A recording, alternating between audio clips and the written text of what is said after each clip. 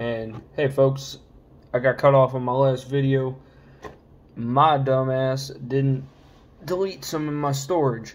Anywho, thank y'all for watching that last video. I appreciate it. Go ahead and like, thumbs up, share with your friends and family, because we all know that is the most important thing that we can do in this world when it comes to preparedness, is spread the information, share with your friends and family, get more people involved, get more people going.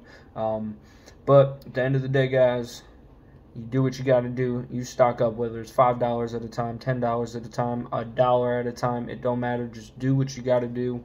Anywho, guys, I'm going to try this weekend working on get a video up for y'all with my SHTF loadout, what I'm going to have, what I have now, and what my plans are, that sort of thing. We'll see how it goes, but that's my plan for this weekend, unless I have to work. We'll see how that goes, too.